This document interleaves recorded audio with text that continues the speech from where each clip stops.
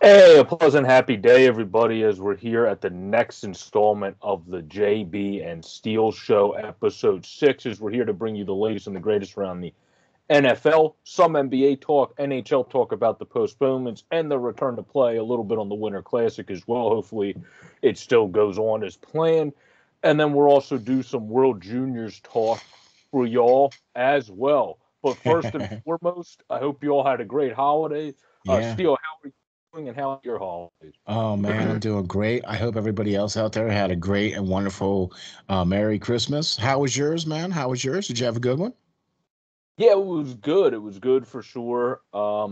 Obviously, it was helped out the fact that Team USA was able to take care of business in their first game in the World Juniors, so that Yeah, it helped out always the makes whole. it for a nice little a day after Christmas present. Yep, exactly. Yeah, they were able to take care of Slovakia, where Chromiak was the only guy that was able to get going for Slovakia. But Right. we'll get into that one more later. But Cool. let's jump right into it as we start with an impressive play, a guy that we thought would have more of these on the season, but an impressive play from Zach Wilson where it looked like he was going to go out of Yeah. bounds. He deked the Jaguars defense, then was able to run it all the way down the sideline for a touchdown. Where that was a really impressive game breaker play by Zach Wilson, which is somebody that we thought coming into this season you would have saw more of that from as a quarterback where these two teams are fighting for a draft pick, but it doesn't seem like either of them are fighting for a quarterback with that draft pick. It's more they're fighting for the best pick to fill out the rest of their team. Well, Zach Wilson definitely looked good in this game where the Jags started coming back in the end, where Jaguars fans were starting to get worried because I think they wanted to get the pick. Where it was funny on Twitter reactions and stuff. This was the most pissed you ever seen a fan base for winning a football game Yeah, because right. Like, wait a neither minute. fan Huh? base wanted to win this game. They would Yeah. much rather have the better pick. Now I'm here to tell you now, I have been impressed by uh what Zach Wilson has been able to do. Okay. To an extent. You know what I mean? It's like you have to kind of take a little, you have to sprinkle a little bit of the good and the bad in there. You know what I mean? So I want to see all these guys be successful. You know what I mean? I really do. But yeah, when you're fighting for the first round draft pick, it clearly is not going to be the quarterback for either of those teams. It clearly is not. They clearly need to bring other weapons and other To help them and players. also defensive Yes. players in, depending who's there on the board. Yes. Yeah. Yes. Well, for them, they'll be the top two or three, so anybody should be there on the board for them to be able to pick And from. Yeah. so, at that point, like when you don't have to worry about picking your quarterback for your first round draft pick, but you still are going to get like a really A high. great one. Yeah. Yeah. Like if a top five, you know what I mean? Like if you're getting a top five draft pick and you don't need a quarterback, like, man, I don't know about you, but if I was a general manager, I would be trading up to try to get more of that flavor so you could get a better player. You know what I mean? Much better players. The higher you are in the draft, the high, you know what I mean? So I don't know. I I think a team that kind of takes the pressure off. Because you already have the quarterback, so now you already know that you're rebuilding because you already have the quarterback that you got last season. So to speak, because you still got to hit the pick. Like, for Yeah, yeah. example, if the Eagles, like my team, which I would assume they will do if they make the postseason, will choose to keep Jalen Hurts, they have three picks in the first round. So if you suck at all three of them, that still doesn't help by the fact that you already had the quarterback. Right. So you Right. still have to hit on the picks, but Yeah. it doesn't give you the pressure of needing the biggest kahuna position on the offense and Right. an entire football roster, which is your quarterback. So that Right. definitely it alleviates the pressure from that standpoint. Right. So I definitely get what you're saying there. Well, now we have to get into somebody who's one of your favorite in the league, Steele, which is the Cincinnati Bengals. Joe Burrow going 37 for 46, 525 yards, four touchdowns to now moved the Ravens to 7th in the playoff spot as their playoff hopes are dwindling a little bit as time goes on here due to mostly their injuries. That was like their C team defense. Lamar hasn't been in. But Joe Burrow took advantage, and that's exactly what you want to see him do. And he had a MVP level performance this week. And I know how much you've been touting him on our first 5 episodes. So I'll turn it over to you to just talk about how impressive, even though it wasn't against their top level gunners, it was still impressive to take advantage as he should have against the Ravens in this game. See, these are games that in the past Cincinnati would lose. Okay, seriously. You look at the schedule and you go, well, yeah, man, even though Baltimore is still kind of hurting, they're still pretty much a pretty decent team for the most part. They have a pretty good defense anyway, too. You know what I mean?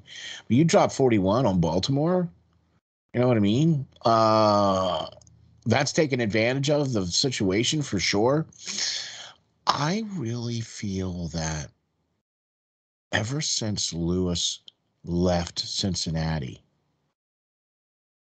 I never thought they were going to win anything with him. Just because he lasted too long. I don't necessarily think, because Marvin Lewis has since coached in some other aspects and been part of player development around the league and such. So, like, I feel like he is a guy that also, because of how long it lasted there, that's the reason he doesn't have another job right now. Where if he had the coaching track of a regular coach and they didn't just hang on to him for an oblivion amount of time, basically, it wouldn't have kind of looked the way it did with he didn't get anything. Similarly to guys like Hugh Jackson that were hung on to for a bit longer. Like anybody that's hung on to too long, it gives a little bit more bad apples, I think, in the mouth of hiring them on the other side, which it shouldn't, but it's just kind of perception becomes reality type thing. Right. Like the next gig that Mike Tomlin's going to get is going to be retirement or something else. I don't foresee him coaching anywhere else. Potentially. It would depend on him. I feel like other teams would probably be interested in Mike Tomlin. I know my other teams would be interested. I mean, teams are still interested in Bill Cowher. Right? The guy's already, how many years removed from the game? Yeah, anyway, so every year there's always talk about, hey, Bill Cowher could potentially be the coach of the, that it's just like that stupid rumor that comes around every year. It's because also now you have it more so since Gruden, who obviously did not work out for multitudes of reasons. But you have, since he came back, people think people will come back now from years or from being away. So that kind of rose that in the social media sphere, I think, to be talked about more as well. I'll tell you what, one of the coaches I think that people should have on their radar is Leftwich. I agree. Yeah, he's a top-notch offensive coordinator. And also Eric Bieniemy, is that who you were going to say? Yeah, Bieniemy, the Chiefs guy. Yeah. Those guys should be head coaches, I think. I agree. Yeah, I think, one of them could get a shot at it anyway. One of them could be the head coach of your Steelers next year if they do end up moving. Another could end up being the head coach of Jacksonville, since they technically only have an interim right now. So all right, I'm just gonna do it. I'm just gonna rip this right off. I'm just gonna follow in the footsteps of the great Lance Green from Hockey Writers Inc., and I'm just gonna rip the Band-Aid right off. Since you said that, since you broached that subject, sorry, gather round the fire, everyone. Gabby is going to start spouting again. All righty.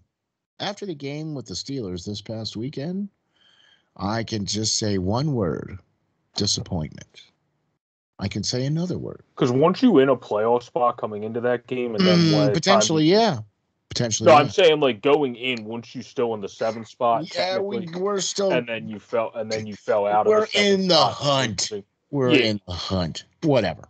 So here's my take, and I'm going to rip the Band-Aid off. I think that this organization needs to move some coaches. I think it's time. I think it's long been time. I get it. I understand. And this is going to burn in so many ways, but I think it's time for Mr. T to go. I think it's time for Coach T to go. I think it's time for Butler to go. Okay. I don't know about Matt Canada because this is only his first year doing it, but the other fact of the matter is this. I saw this comment that says, well, how can you expect to coach with such horrible quarterbacks? How can you expect to coach with such horrible offensive line? How can you expect to coach a team that has such and such of this or such and such of that?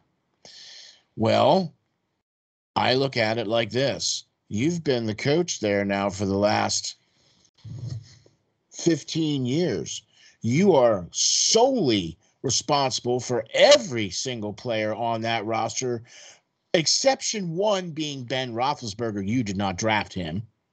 He was drafted by the predecessor. But every player on that team has either been drafted or brought in by you.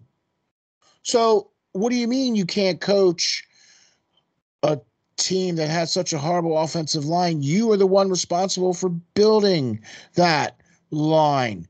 How can you not coach? Obviously, the GM has him, like all the other upper management guys have been put in the draft, but you would think someone that's been around that long with one team would also probably, at least in the last, let's say, 7 to 8 years, probably have a big impact on who they draft too. Maybe not in the first 5 years, or 6 years, but you would think in the last handful 15 of years, since he's been there for 15 years, you would think in at least 7 or 8 of those 15 years, he's probably had a good impact on who they.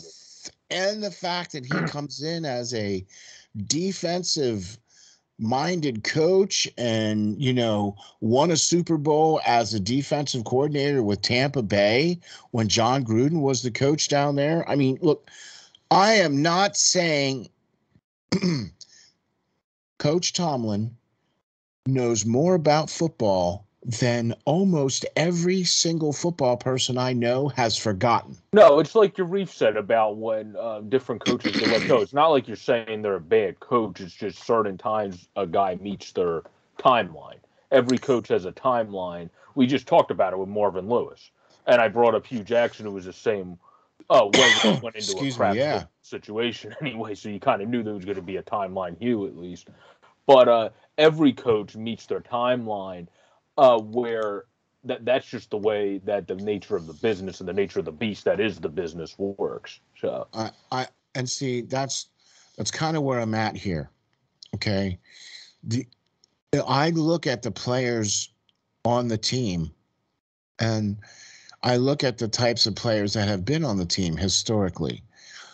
Let's face it, for the most part, Pittsburgh has remained relevant. Let's go from 2016. Okay, from the time that the Steel Curtain was born until 2016, minus a couple of years there for Chuck Noll in the 80s, and a couple of ups and down years with Cowan, a couple of up and down years for Tomlin. Pittsburgh has been pretty much in the playoffs or in the championship game. Yeah. Okay, you get where I'm coming from here, right? So for the most part, it's pretty much a birthright that Pittsburgh's going to be playing late in the wintertime. It's pretty much expected. And even this year with all the struggles where it really hasn't been, if you put all things together, it hasn't been that great of a season. All in all, you're still 7-7-1. Anyway. So you're still like even that goes to that point too, that even in this type of a season, you're still in the hunt, which is why when you had like Duck Hodges back there and you were able to stay in a hunt, I think those are things that prolonged just how Marvin Lewis did a couple things to prolong his stay in Cincinnati, that prolonged Tomlin's stay in Pittsburgh, because nobody has any business being 500, with no offense to Duck Hodges, but he's more of a running guy that just is a ridiculous athlete than he is a great quarterback. Yeah. He was able to actually put together a playbook along with the OC with them. I think those things extend your lifeline a little bit. There's always reasons behind why that's the case, but this year could end up being when they let him go, and then some of the guys you mentioned, Leftwich, Bieniemy, and others could be options for the Steelers. They could be options for the Jaguars as well. Because the Jets, I think they will end up hanging on. They just brought in their coach to be part of the rebuild. Yeah, I think honestly, I think Leftwich is more going to go Jaguars because that's who drafted him. Go You know back what to I the mean? team. That would make sense. Yeah, team Yeah, connection. right. So that would make sense for him to go there. Unless if he thinks the only thing with Byron Leftwich on my mind though is too Bruce Arians ain't getting younger. So if Bruce Arians, like you don't know, they might talk to each other where like if he says, "Hey, if we win another one this year, I'm probably just going to ride off into the sunset and decide to retire." At that point, being I was already retired and only came back to coach Tom Brady and in Tampa Bay, that has beautiful beaches and has good weather. So like I think those things as well might come into play where if he thinks he has a chance to be the Bucks coach, then he might end up hanging around, which is probably also something that comes into play depending what Andy Reid decides to do with Eric Bieniemy. But Reid's hung on for so long there with Bieniemy that I think at this point Bieniemy would be ready to jump ship if he gets a good offer. And I really hope that it's going to be there at Kansas City. I really, I think it's that time for Andy Reid to go to. I mean, depending, you know what I Well, mean? Kansas It's City's been good this year. They just haven't been the same offense. true, and they've had a lot of injuries and everything They've had a too. lot of injuries, and I also think they're. It's not like Andy Reid. I remember from his coaching days here, even when he called plays, he was one of those coaches that took big influence from Yeah. whoever his OC was. Where I'm not even sure entirely what they're doing this year. If they have the relationship of him even calling if the OC calls, or if it's the double work, where he was one of those guys that really relied on input a lot. But I feel like he's a guy that they probably could hang on to for a bit longer because I feel like the Chiefs are fine. They just haven't clicked on all cylinders, mostly because of offensive injuries and also it's just the way that the tide Yeah, goes. I mean, that's just the way it is. Yeah, you can have your You're ups not and always downs. going to be as good as we saw that Kansas City Chiefs team be the last 2 years, where they came into a little bit of a struggle this year. Their defense picked them up, and now they are one of the better end around out the season. I mean, plus the fact too that there's a lot of tape out there now on Mahomes. And a lot of people know about, see, like I'll give you an example of what I'm talking about. So Pittsburgh decided that they weren't going to let Mahomes do any big plays against them. And so they decided to not rush him. And I'm sorry, but you're a team that leads the league in sacks. I can count on one hand how many blitzes you had packaged for the game. 5. Okay. And basically, Mahomes just said, "Oh, so you're going to give me this? All right, I'll take it." And guess what? Whatever they were giving him was 21 points worth. I'm sorry, 23 points worth. Yeah, it was too conservative of defense. You want to pressure a quarterback like that because even in a season where he didn't start as hot, he's still his problem this season has been turnovers a little bit. The 9 fumbles. The fumbles have been an issue for Patty, where 13 interceptions is not even terrible for a quarterback when you have 33 touchdowns.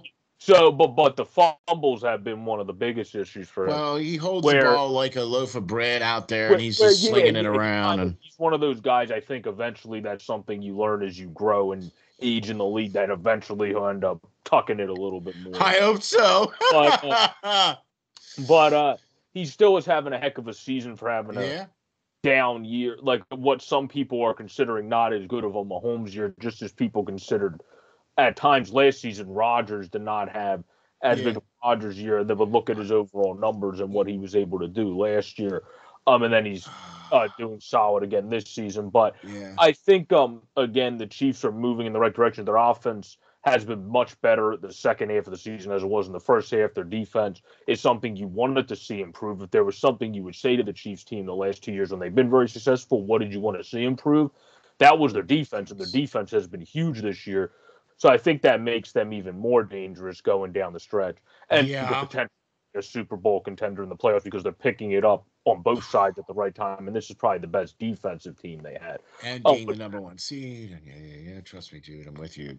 Look, we saw a clinic on Sunday, we saw a clinic from the Kansas City Chiefs.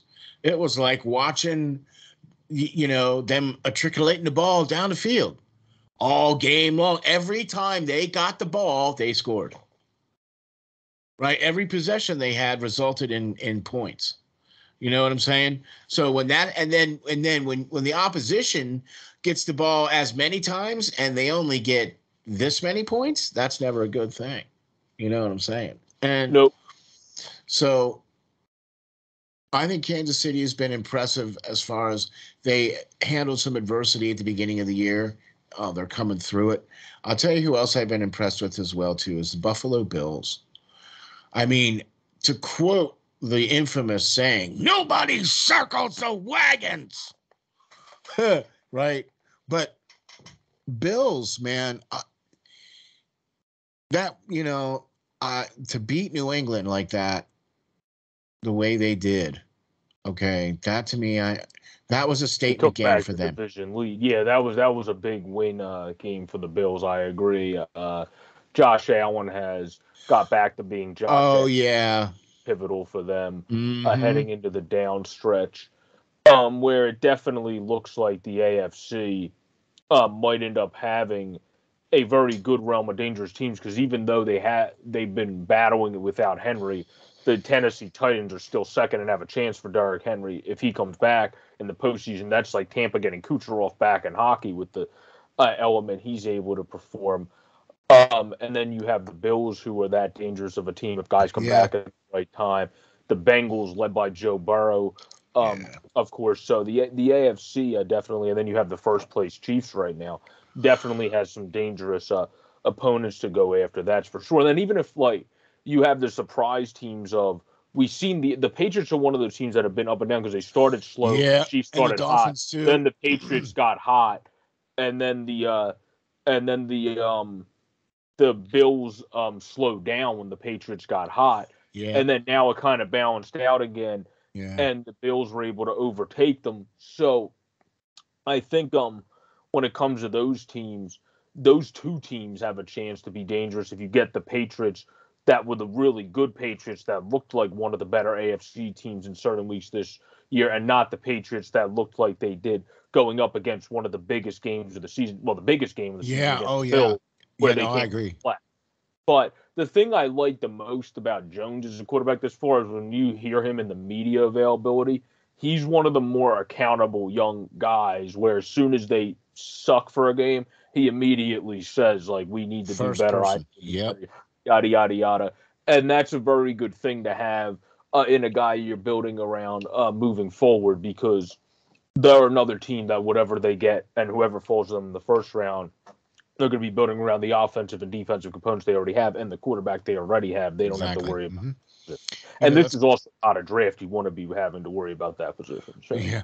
It's kind of funny that you mentioned that, because let's swing back over to the NFC now and say that's kind of, I see a lot of that in Jalen Hurts out of the Eagles. He's when the Eagles are back there stinking it up, he's the first person to be like, hey, man, I need to play better. I need to do better. I need to prepare better. We need to be better as a team. Like, I listen to those pressers. You know what I mean? Like, and no, and yeah, Jalen Hurts is a very good accountable quarterback. He has a very bland press conference, which people yeah, don't always yeah. like, but he does always hold himself accountable, and really does put the right words forward moving forward whenever they have a down Exactly. performance, and whenever they have a great performance, he showcases how good Everybody that they else. did. Yeah. Mhm. But I think in that overall game, the thing for the Eels that has to happen a little bit moving forward is uh, Andrew and I talked about it when we did our recap of it. But against the Washington football team, you started slow, recovered after a bad first quarter. Against the Jets, a bad first quarter,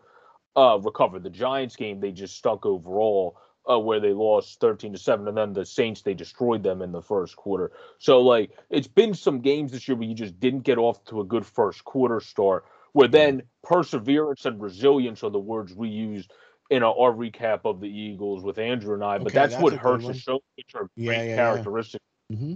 in a football that's now 8-7, finally over 500 this year. Those are great characteristics to have. But at the same time, saying that, you can do that against Washington, the Jets, and the Giants. You can't come out that flat in a first quarter against, even depending who they're playing in the final week. If Dallas is still playing some decent people, you can't even do that against a Cowboys team. But you definitely can't do that against certain opponents in the postseason, because if the postseason were to enter now, the Eagles would actually end up playing 2 versus 7. So that would be the Dallas Cow, or no, not the wild card game, excuse me, would be the Dallas Cowboys, I think, versus the Philadelphia Eagles. I didn't mean to say this. I said the seeding wrong, but the wild card game would be us versus the Cowboys, I think, as it says it right now, according to score, if the season ended, the NFC wild right now, the battle NFC East. All right. And that's kind of my point. You can't come out slow against a full-powered Cowboys team. But minus that, the team has been much better of late. So as I'm saying that or a negative, on a positive, the team's been much better of late. The reason they recovered is not only they committed to the run better and have led that to open the passing game, but also because Jonathan Gannon has finally committed a little bit more to pressuring on defense, particularly in this game. They really took advantage of an inexperienced Jake Fromm, got him knocked out of the game for a very not so solid backup in Mike Glennon. So they showcased the pressure. They did the pressure really well. Showcasing that more is something Jonathan Gannon was holding back too much on her in the season thus far, up to the last couple of weeks. And being able to do that, having the defense be better of late, and being able to have that perseverance and resilience is huge for this team. The only thing I would say on the side you have to improve on big time moving forward is the starts. Because like I said, if that is the wild card game, you can't play Dallas to start a game. Dak Prescott, Zeke, and the rest of them, Cooper, everyone else, are going to take advantage of you and pick you apart if you start a game slowly against Dallas. And also, they're a defense that will take advantage of you not being able to have as good of a start. Where if you make drops that go through your hands, they might be able to read it a little bit more for interceptions. They might be able to read your delayed plays that you take too long to develop and you take too long to make the decisions. They can read that better than teams like the New York Giants, New York Jets.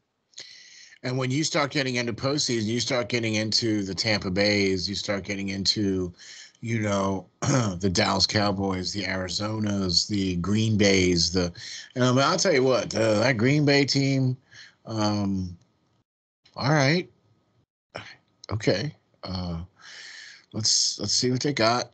Would like to see how that goes for Green Bay.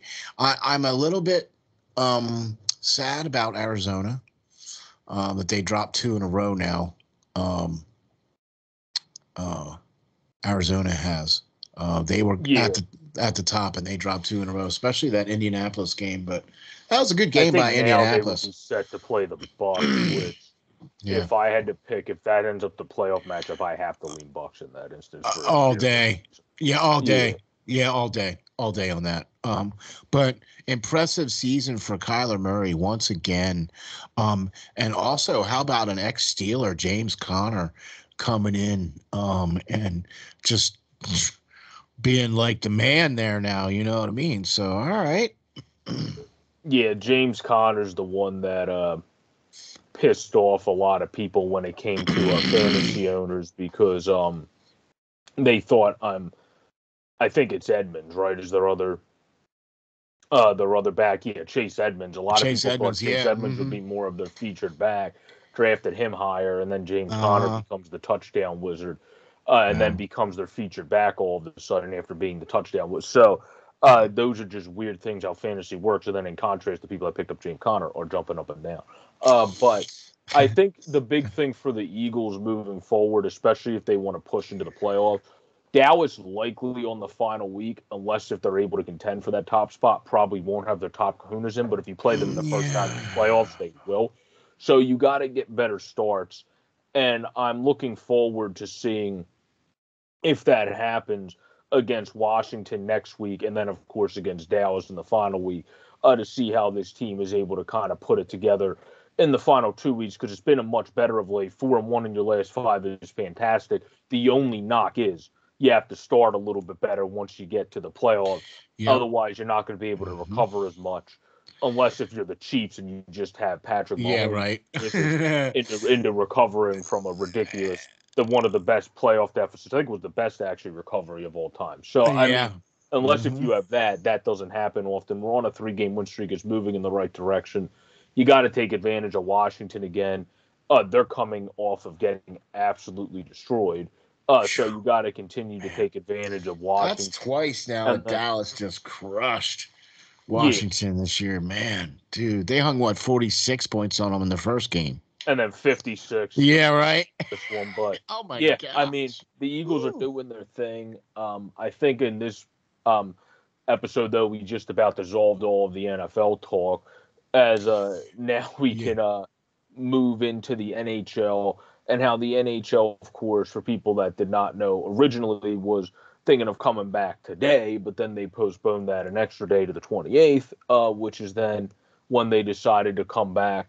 And then they also announced that there was a couple extra postponements as well, with the rest of the scheduled Yep. release, as the postponements for COVID related reasons were Columbus, Chicago on the 28th, Pittsburgh and Toronto, and Boston and Ottawa on the 29th.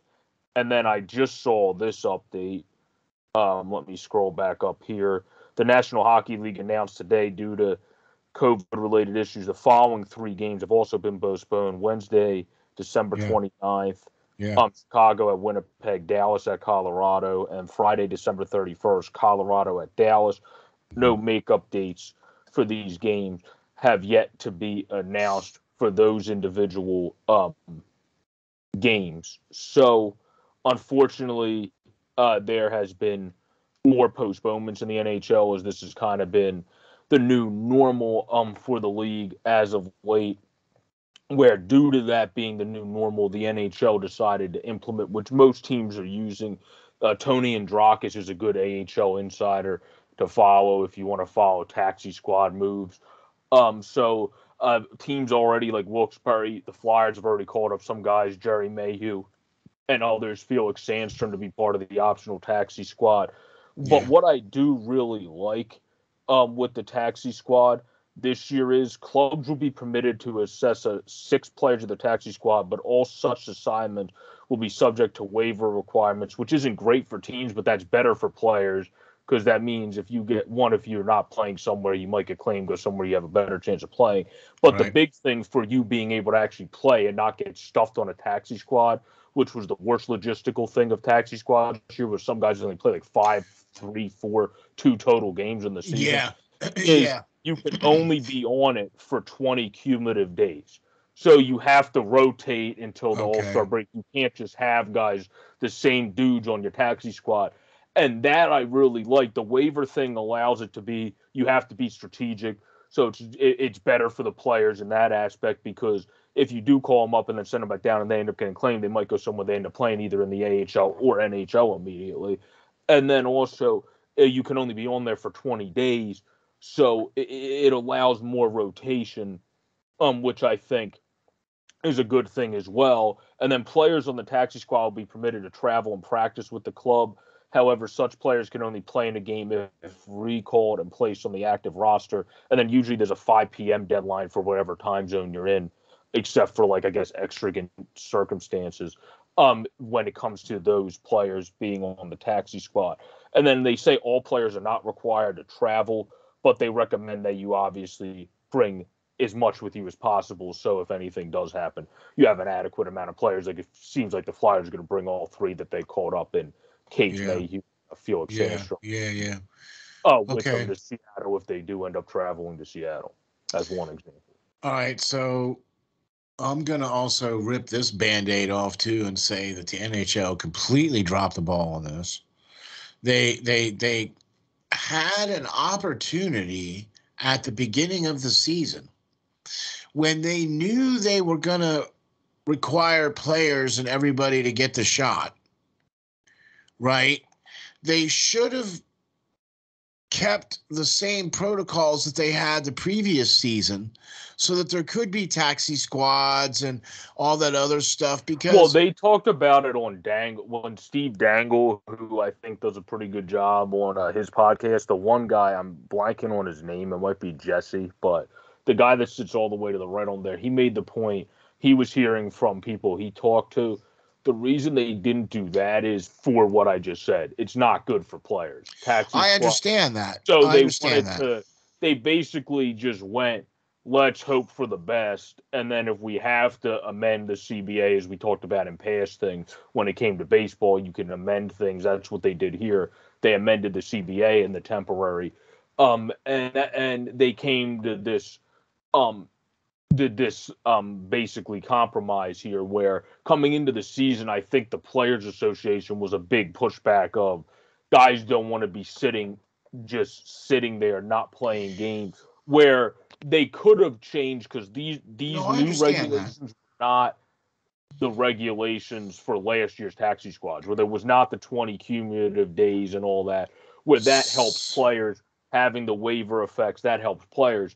If you put those in effect right away, then yeah, you probably could have done it from the season jump, but at the same time, I think with the way that everybody was vaccinated, they were thinking at that point things would have been better at this structure, and you wouldn't have had as much of cancellations, and that's why they didn't want to harm players in terms of how many games they play by having to create the taxi squads in full effect again. Because as of right now, this is only temporary too. The taxi squads are only in effect until the All-Star break for the current being, and then they're going to reassess at that moment. And then the taxi squads right now are set to dissolve right as teams go into the All-Star break, where you either can call up those players or send them down at that point, and they would be subject to whatever waiver requirements are for that player. So I got you. I got you. So, like I said, I have my opinions about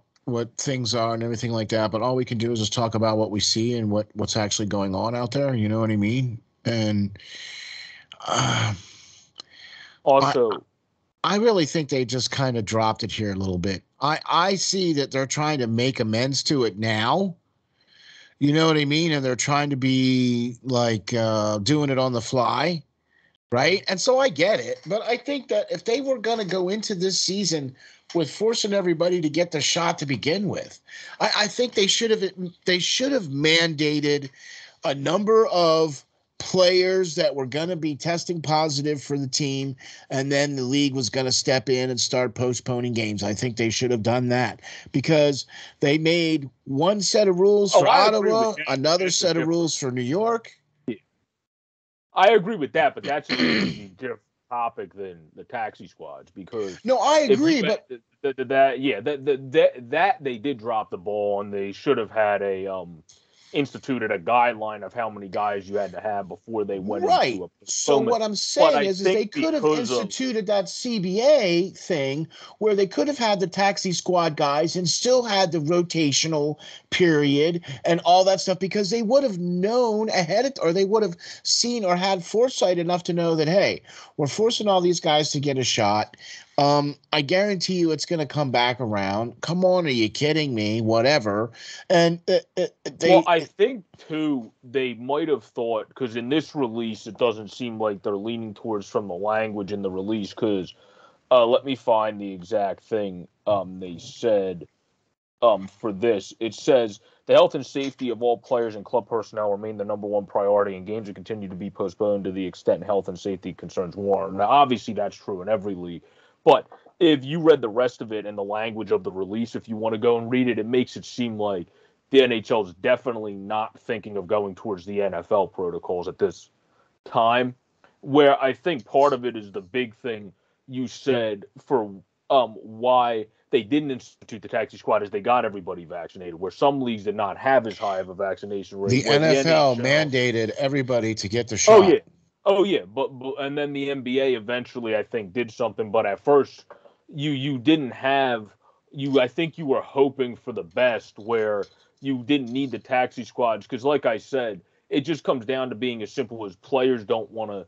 it's not a good thing for the players to have a taxi squad I implemented when they agree. wanted to hold off to as long as they possibly could I implement it. agree.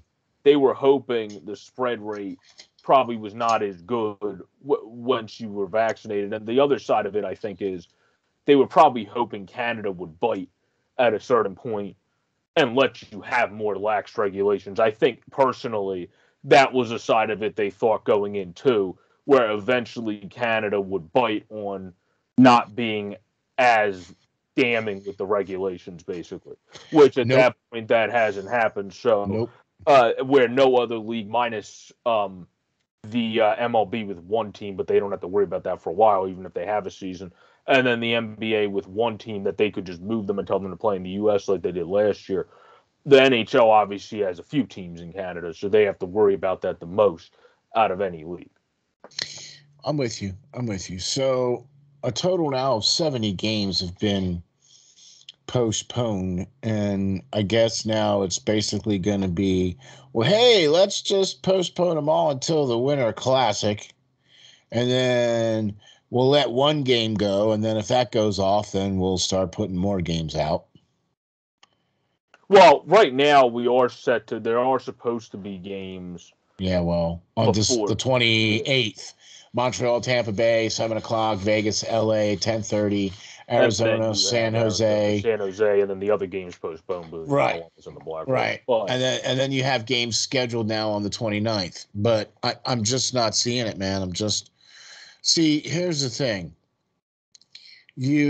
Well, the taxi squad was reintroduced. I feel like this will solve itself in time because the taxi squad you're doing testing and you're having the guys there. That's reintroduced so you don't have to cancel most games. Because even if, say, 6 guys go on it that day, if you have the 6 guys come up from your taxi squad, the NHL, they even said it in the release, is doing this so you don't have to cancel as many games due to guys going out like basically the day of and all that, which has led to many cancellations this year, day of positive. So they're hoping that doesn't basically become as big of an issue because you have 6 dudes on the taxi squad that are able to come right. But the move I like the most is the goaltender thing that I think they really did a good job on protecting because it says should both goaltenders on the club's playing roster, I don't know why they use the word incapacitated, but it said become incapacitated during an NHL game, the club will similarly be permitted to immediately recall a goaltender for purposes of playing in such game. So instead of having an e-bug, your taxi squad goaltender can immediately be activated along from that wording and then be inserted into that game if both of your starters were to get injured. So they made a rule there to help teams out with the goaltender. So they don't have to have, if the worst happens, have an emergency backup. And you don't have to worry about any one of the taxi squad players being a goaltender. You can have them count separately. Yeah, you don't have to worry about having like they have emergency catchers in baseball. Yeah, an emergency if you don't have an emergency goaltender. Or something. And the other thing is if a club has fewer than 2 goaltenders on its active roster who are able to play, it will be permitted to recall a goaltender immediately. So that would again be whoever is on minor league or whatever roster. Which, like as an example with the Flyers, that would be Sandstrom. I think it's Wall would be a guy that you would think would be that. With the Toronto is another example. You could immediately recall those guys if needed to be either starter or backup, whatever you want them to be for that game. Okay, I got you. Okay. Well, here we go. So, I mean, that's kind of what's going on with the NHL.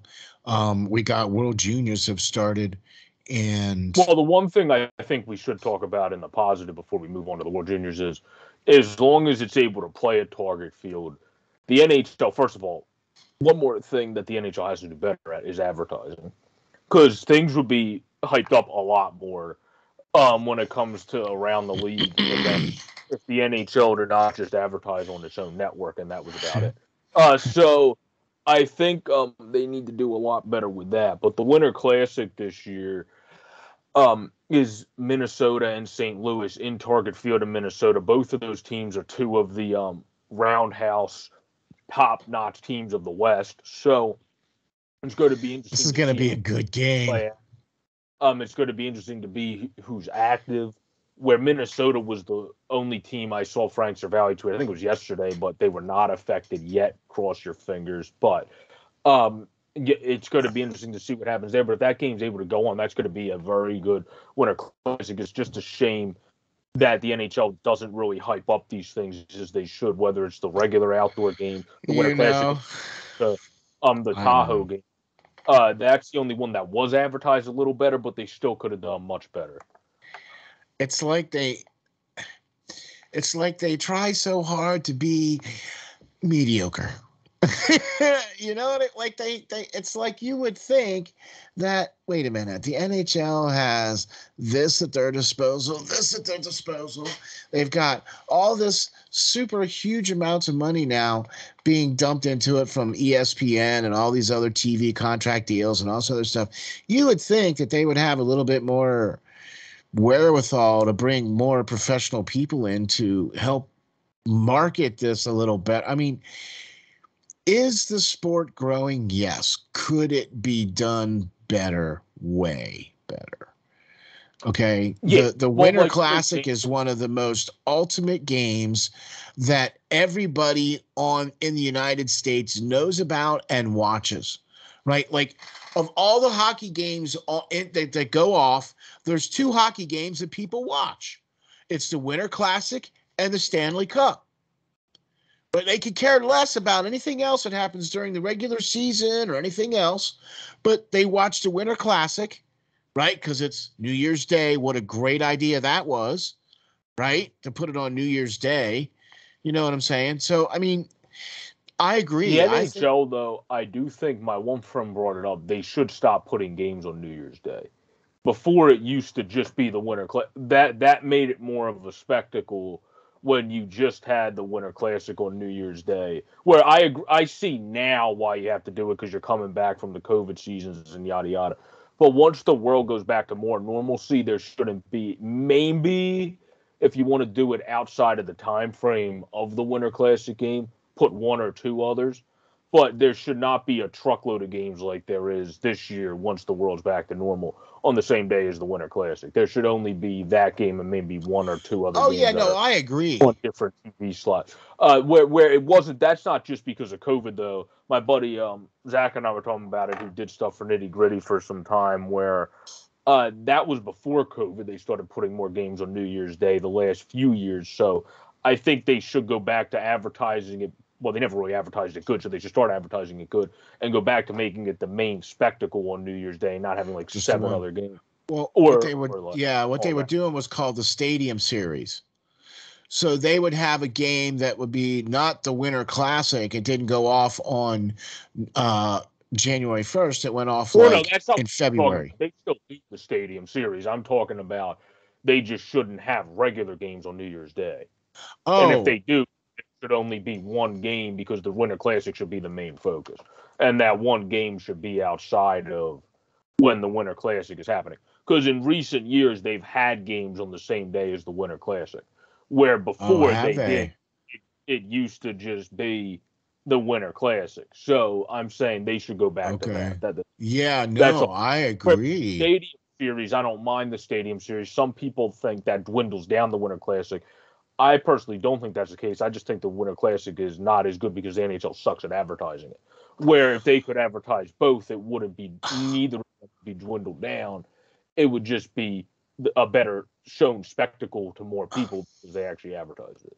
Okay, see, now I see what you're saying now. I looked on here. There's a full slate of games. Exactly. Right? Like, there's nothing special about that game, just the fact that it's outside. Big deal. You got a full slate of games there. Yeah, I agree. They should have, because let me look. There's only, it's a Saturday, though, so that's the other thing, too. Saturday, there's usually a lot of full slate of games on Saturday. They've been trying to front load the Friday games. Like, there's been more Friday games this year than there has been in the past couple of years, where Friday games have been kind of like sporadic, where there's like only maybe like 4 or 5, where now they've been kind of loading them up now. And then Saturday, there was like the full slate where every single team in the league was playing on Saturday, right? That's what they were doing the last couple of years. Well, now I look on here. Yeah, they have a full slate of games. for January 1st. That should not be the case. It should only be the St. Louis, Minnesota game. That's it. Yeah, and then if you want to do, like, for example, our game is outside of the window because that's a later game. So you can do games outside of the Winter Classic window, but you shouldn't have games inside the same time window. That's my biggest thing. And you have Edmonton and Islanders at 2 o'clock. Nashville, Chicago, 2 o'clock. All these games are at 1 o'clock. Well, yeah. The Winter Classic, I know they started doing later because of ice conditions. That's why they started doing that, where before they did used to do them earlier. But okay, but yeah. the fact that you got all these other games at 1 o'clock or 2 o'clock that are going to, that are. I'm with you, man. I'm with you. They should not. To me, no. See, I agree. I think they should just be the only one game on this night, this day. It should be the Winter Classic, and that's it. Or, like you said, outside the window. Where a lot of the games are outside the window, but I don't know why they have Toronto and Ottawa playing at the same time as the Winter Classic. Like, that game makes no sense to me, scheduling-wise, why they would have that play at the same time. But anyway, let's move on now to round up this show in some very good hockey talk involving the IIHF as we talk about the World Juniors this far. As also an interesting thing, the council decided on Sunday that, same as last year, the same 10 teams in the top division will return in order to, as they said, to safeguard the sportive integrity of the competition in light of the extraordinary COVID-related circumstances. But Belarus, who owned promotion, interestingly, in the lesser division, will still take part in next year's tournament. However, that will make the tournament then be an 11-team tournament at the current juncture instead of a 10-team tournament. So that will change things around a little bit. The thinking is maybe they'll take both top teams from the lower division eventually and realize maybe 12 makes more sense than an odd number 11 teams. Yeah. Gord Miller brought that up on a broadcast yesterday, and I agree with him. It wouldn't make a heck of a lot of sense to only have 11 teams, but 12 would work out well. But this far, in the World Juniors, you had Finland take care of Germany 3-1, where in that game, Nikita Kwap, Germany's goaltender, was huge for being able to even keep them in that game, where he was the big reason they were able to stay in this game as a whole. And then Finland was able to score thanks to Samuel Helenius, who is a Kings prospect, being able to get a couple goals, and then Joel Mata, who was able to get one on a rebound, and then one of Pirlo's future good friends, Luka Musenberger. I knew you were going to pick him. I knew it. An Edmonton Oilers prospect for Germany was able to pot one as Alexander Blank. I don't know what he was thinking. Yeah. Blank, meaning a different word, is something you could use for what he was thinking going through three people. But it ended up working as it went back to Musenberger for the goal, and he was able to pot it in the Oilers prospect there, where Mata is at the University of Vermont, who is eligible for this year's draft. Yep. Definitely keep eyes on for this year's draft. Joel Mata is already playing in North American hockey, which is usually rises you a little bit in the draft stocks because you don't have that, which is not a huge thing because, like Sam Cosentino said, playing well in the Liga tends to translate well, but already playing on North America just gives you that little bit extra spice to it. But Helenius was the star of this game, obviously, being able to capture 2 goals. And then also Brad Lambert, which is big because he was struggling early in his Liga season, was able to have 2 assists. He did good. We'll get to this game in a minute. But he did good in Finland's game today as well. But he was able to pot 2 assists in this game, which is huge for the draft stock because he's obviously been struggling a bit, but still is projected as a high first-round talent, as he should be, because you see the skill and silky hands, the passing, the skating. Oh, yeah. And all the playmaking ability and shooting. He's another guy that doesn't need a shot if he's open, he dislikes. So he's a guy that this is really going to help him out if he showcases himself wildly in this tournament. And then he can probably have a hot stretch in the back half of the Liga season after that. Yeah. Yeah, no, I'm with you on that for sure. And been impressive, I have to say. Been impressive. not playing as many games because they didn't have the warm-up games. They usually have two. They had one. They had one. Switzerland, I think, was supposed to play Czechia. Yeah, I think so. And that's who got postponed because Yeah. Switzerland had COVID Right. issues affecting them. Okay. So United States took care of their team. Canada took care of their team. And then Nikita Klopp, by the way, he's as if Carolina maybe he's the reason why Carolina got rid of what's his name, Nedeljkovic. Because Nikita Klopp is a Carolina prospect for Germany. Yeah, dude, I think so. He's only 18 years old, having great success. So you wondered why at the time, we all wondered why, including us at the time, of why they would move on and bring in two veterans. It's working out swimmingly because Anderson's one of the best goalies in the league. But that could be the reason why that was the case. Mm-hmm. But we also, before we go to, we'll save the U.S. one for last when we get to that because that's our team. But before we go to that, I do have to point out for our Flyers fans, Flyers prospect Emil Andrea had a very good game. Yes, he did. Sweden, who was the captain for Team Sweden, by the way. And then exactly. Oscar Olsen, who is Colorado's prospect, as if they need more goal-scoring talent, was able to snipe one in this game as well. And then Simon Edvinsson, one of Detroit's top prospects, was able to get one on a nice breakaway, shorthanded nonetheless, that he was able to score on. And then Alexander Holtz, who's already saw some time with the Devils, goes over and had success being able to pot a wrist shot one time, or one of those weird where you just fire it right away, wrist shot one-timers.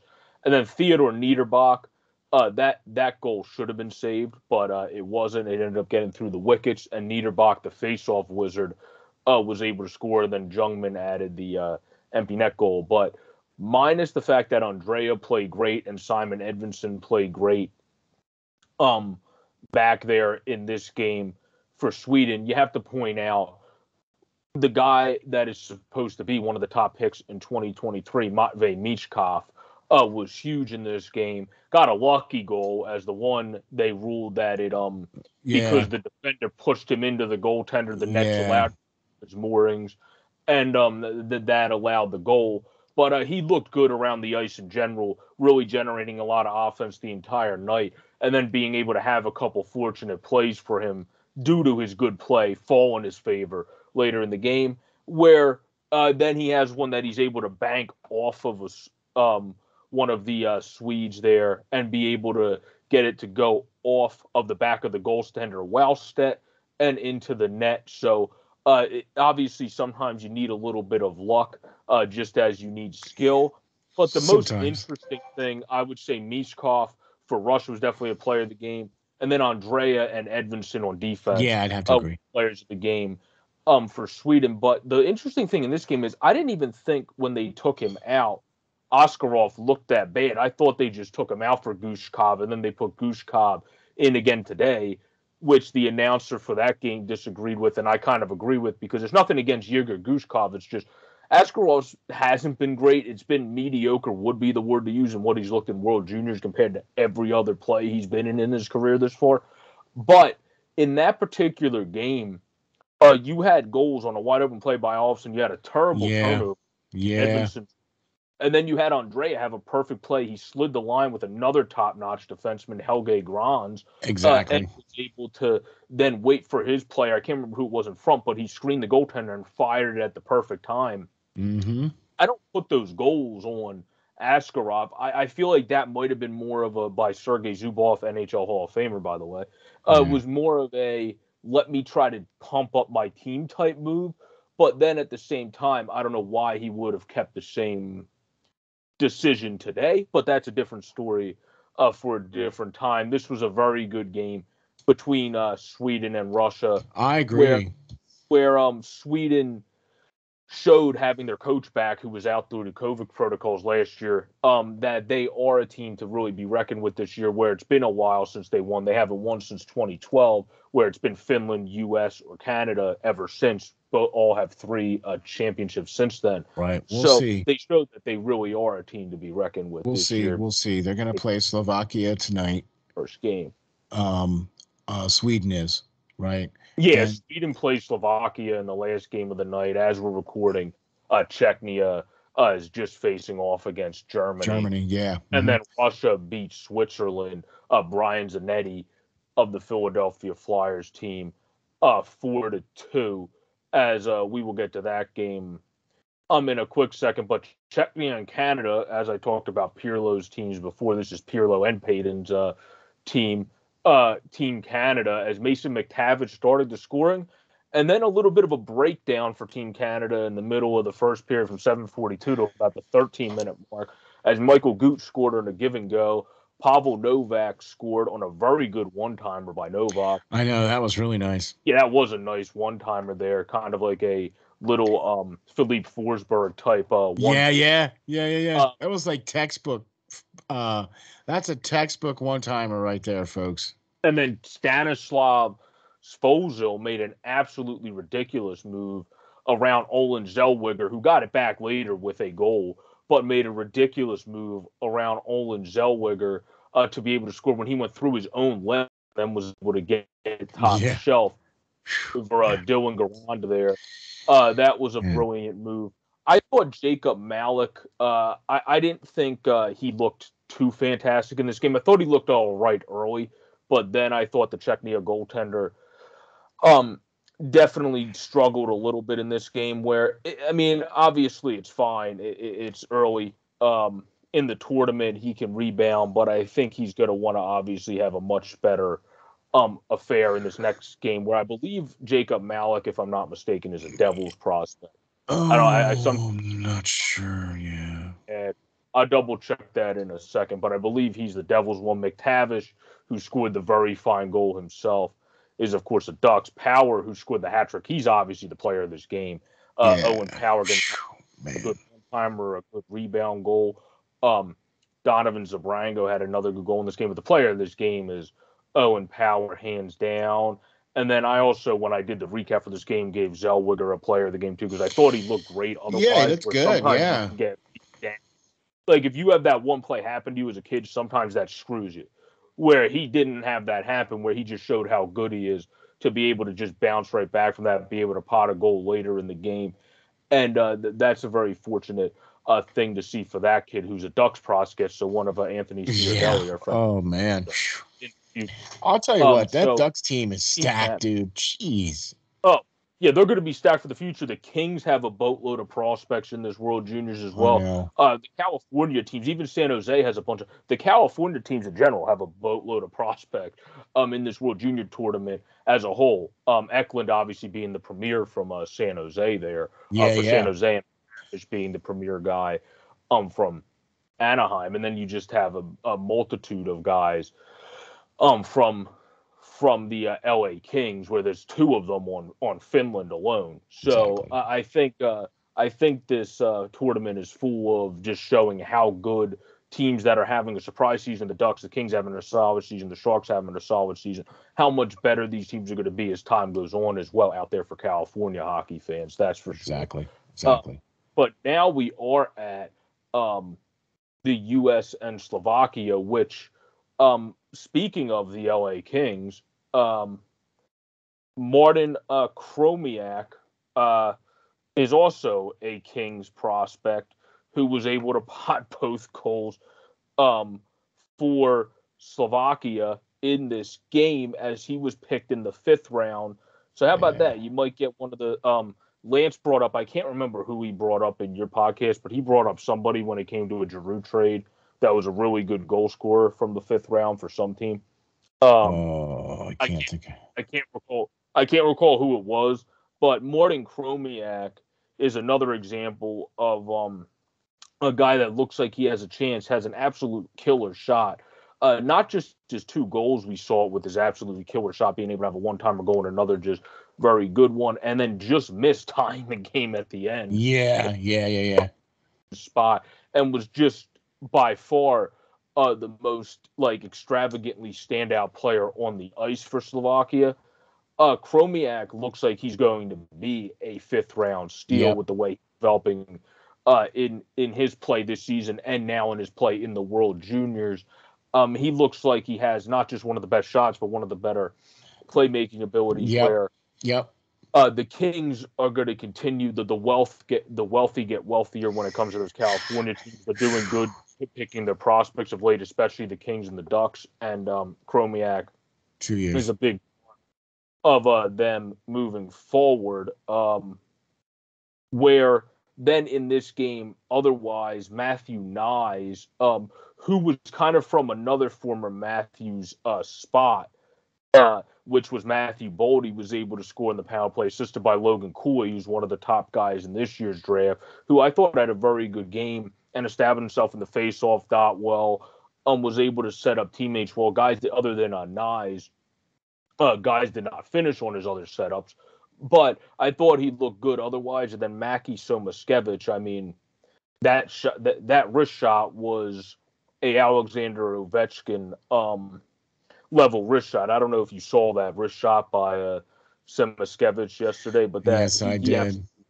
That in the top corner past Simon Latkoczy there, where Somaskevich definitely has a chance to be one of the more impressive goal scorers, as if Florida needs any more goal scoring talent. The Florida Panthers have Mackie Somaskevich. Yeah, right. Yeah. In the system, where Matthew Nyes, who scored the first goal, was coming up Toronto's system, as they can add even more talent and a guy that has a little bit of spunk as a bigger guy as well to his game. Where Simon Latkoczy is showcasing himself really well, though. He actually did win the Clark Cup in the USHL with the Steel over, actually, oddly enough, Jack Pert. Right. I think he's showing himself to be able to get drafted and picked up by an NHL roster. I think he was a player of the game to keep Slovakia in this game for them, their goaltender. Otherwise, Martin Chromiak wouldn't have had a chance. Yeah, no, I agree. It's a 3-2 game if it wasn't for Simon Latkoczy, who is really showcasing himself to the world to be able to be a guy that gets drafted and then potentially works his way up. The goal there. Yep. Yeah. No, I'm with you, man. I'm with you for sure. Well, Joe, man, I'll tell you what. I think we put together another really good one here, man. Volume 6. What do you think, man? We got to cover a lot of the things. Now, look, I know that, there's the NHL has kind of stopped and everything like that. Before we jump real quick, I did want to point out Danila Yurov, who's a very good two-way player who has already been talked about when it comes to this coming NHL draft. He was able to pot today. He potted one of Russia's goals. So that's a good thing for him moving forward, because he's kind of had one of those, I think a best way to put it is kind of just plateau starts to a season where you would want to see more from him, but he has a lot more. That's why he's still respected as, like, by some, even a top 10, others a top 15 potential. A guy that probably Kakalainen will end up picking. But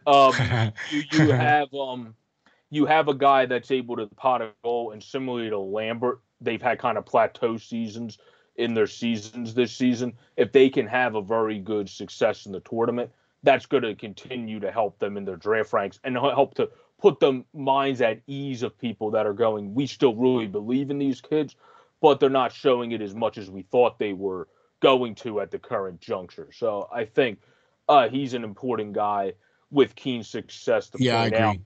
I agree. Some people were kind of starting to say, with the way he was ranked high, where's that going to go? And then Hellenius, another Kings prospect today, was a big part of Finland's win as well. And so was Brad Lambert, being able to pot a goal at the end of that game again. And then Topi Niemela, one of the best defensive prospects in hockey, was able to pot a goal as well as Kasper Seaman-Hyvel, who also is a Kings prospect. So again, the Kings get richer. Are definitely doing a good job there at picking other guys throughout the entire draft, and particularly from Finland. So we do thank you all, though, and really hope you had a great, blessed, and well Christmas and holiday season, and continue to have a blessed and well Happy New Year.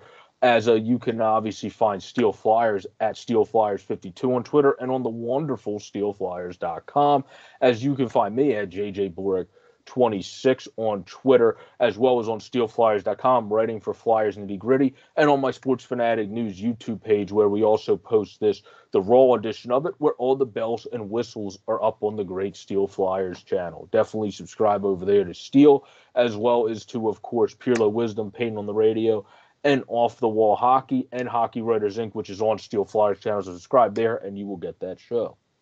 Thank you all very much for watching. Thank you, Pro Joe, for all the things you do, all the information that you have, man. There's so much we barely can pack it in. It's like we overstuff the show because there's so much Joe knows. What do you know? But if you guys aren't following Joe, you guys better be following him, man. He definitely is the man in the know. So definitely check him out. Check out all his great articles on the FlyersNittyGritty.com and all the great stuff he does for the Reading Royals and all the stuff that he does for the Phantoms and everything else like that too. So check out Joe, and for sure check out everything at the SteelFlyers.com, All Sports Network. We'll catch you all on the next volume of the JB&Steel Show.